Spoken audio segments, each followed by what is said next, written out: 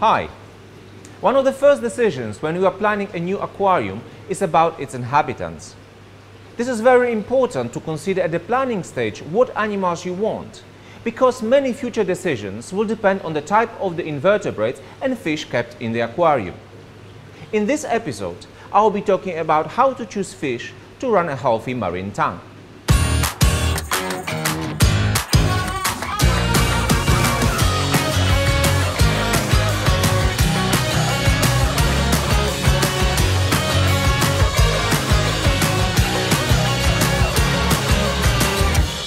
Probably the biggest criterion influencing the decision regarding the types of fish is the size of your tank.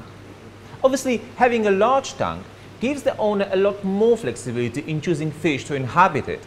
Unfortunately, most of the home marine aquaria have only a couple of 100 liters of volume, and in that case, a proper planning could help you to avoid some potential issues like diseases or high lethality of your fish. The worst you can do is to buy a fish without any research on its biology or behavior. Unfortunately, this scenario is pretty common. A beginner aquarist who just had his tank cycled came to a local fish shop to buy some fish, but he fell in love with a real beauty spotted in the display tank. So he bought it only to find out that he bought beautiful but poisonous lionfish. This is an extreme example, but it was the real situation. Thankfully, nothing dangerous happened, and he returned the fish to the shop. So before you buy any fish for your aquarium, you need to consider a few things in order to be able to make a right choice. Let me help you with some key points to consider.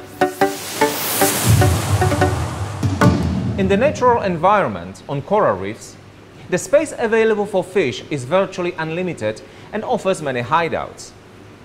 In the home aquarium, fish don't have that comfort due to the size of the tank and not enough of the live rock. Larger aquaria give us more flexibility with the rock aquascaping. More rocks mean more hideouts and more space for tiny organisms, being a natural food for many fish and corals.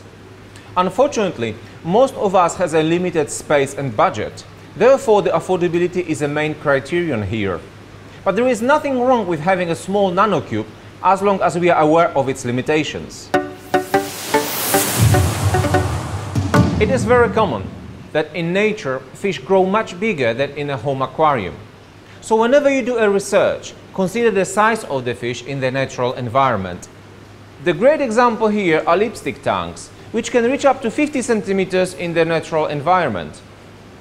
In the limited space of small aquaria, they get stunted and stop growing, which can cause stress and deformations. A lipstick tank in 500 liters won't grow bigger than several centimeters. Large fish in the small aquarium can also break corals or simply hurt themselves. And after all, this hobby is about well-being of the inhabitants of the fish tanks. Some fish can be really aggressive towards another fish. This happens usually within the same species and the same sex, but also towards a fish with a similar coloration and shape. The aggression can have different levels, from the occasional demonstration of muscles up to the fight for the life and death. The most often situation is when the stronger fish torments the weaker one. Unless the stressor gives up, the weaker fish will most likely starve to death, hiding in the rocks. This behavior is often a feature of the surgeonfish, like yellow tank, line surgeonfish, or orange shoulder tank. Sometimes the aggression is limited to a particular space of the tank. In that case, the fish can be peaceful until another fish comes too close. Surprisingly, this behavior can be also seen with small fish like damsels. They can protect their nests by attacking even much larger fish, not mentioning the aquarist's hand. In a small home aquarium, the fast-swimming fish with dominating nature generally should not be kept with the shy and slower species if they are food competitors. This means that if they share the same type of food, the dominant fish will always snap the floating food first, leaving less or no nutritious leftovers. In the larger tanks, it shouldn't be a problem, but it is always a good idea to introduce the more dominant fish to the aquarium as last, giving at least a couple of weeks to the peaceful fish so they can settle down and feel more confident. I've already mentioned that some conflicts may arise around the food competition, when some fish are faster and bigger than the others. In that case, it is always good to feed the fish in both ends of the aquarium and to provide the food in different sizes.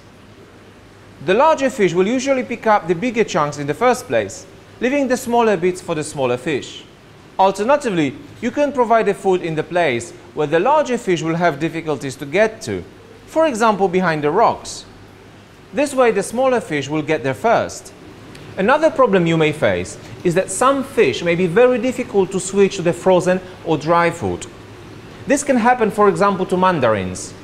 If you decide to keep them in the aquarium, make sure you are able to provide the natural food like copepods. This can take a long time, but there is a chance that they will finally switch to the frozen food. When we are talking about the food, I need to mention one more thing.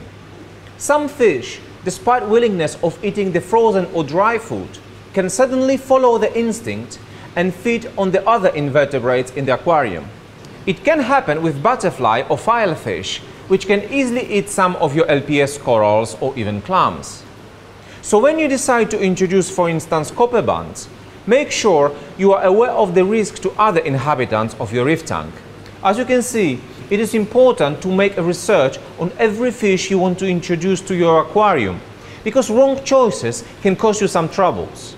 I understand that beginner aquarists have many temptations when they visit the local fish shop. But let's be honest, they can't buy everything and they have to make some decisions.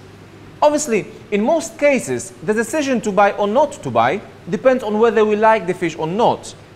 But I would recommend you to consider also the fish's function in the aquarium.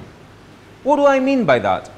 Each marine aquarium is some kind of self-developing reef ecosystem and can have some issues with nuisance algae, coral-eating nudibranch slugs, flatworms, or white spot disease. Most of these troubles can be fixed or at least reduced by keeping right fish in the tank. But the point is that adding these fish too late might be ineffective, so I suggest to consider keeping them in the aquarium as the standard fish crew. This way, they may prevent some problems from occurring. I can give you a couple of examples. To control the expansive Aiptasia anemones, you can keep filefish that are known to feed on Aiptasia. They can, however, nip some LPS polyps, so be aware that they may not be 100% reef safe. Although they are not particularly handsome, they can greatly control the population of Aiptasia in your tank. To keep your sand clear, you can use sand shifting goby, a fish that chews the sand, constantly stirring it and removing the excess detritus. Although they can scatter sand over corals, they can help you to keep it clean. You have probably heard about the Dr. wrasse, which can feed on some parasites living on fish. This is a pretty cool fish to watch when busy with its treatments. Dr. wrasse won't prevent a serious white spot outbreak, but can definitely support you with the minor infections. Banana wrasse or six-line wrasse are also great support to your fish tank. They are beautifully colored and they can control population of Montipora-eating nudibranch or flatworms, which both can be very frustrating. Although there are effective chemicals to fight them, it is always better to use natural solutions. The natural solutions to reduce or to control the nuisance algae are herbivorous fish like tanks. Most of them require a rather larger aquarium, but one small yellow tank or Collie tank can be kept in 300 liters. It will constantly graze on rocks, reducing the algae growth.